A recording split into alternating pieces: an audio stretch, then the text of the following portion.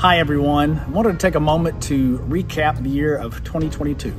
We've begun a new year, 2023 obviously, about a week or so into it, and wanted to go back and let you know that during the year of 2022, we were blessed as a ministry to see 290 people give their heart and life to Christ. Those are the ones that we know of.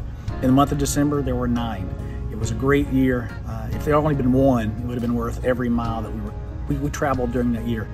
Anyone who knows our ministry knows my heart, Jake's heart, and Bill's heart know that that is what it's all about when we're out here.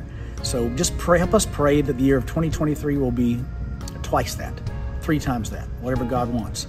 That people will come to know Christ as their personal Savior. That's what BFA is all about. And the only thing that we do here on this earth as Christians that really matters is what we do for the kingdom of God. So let's spread His message, bring people into the fold.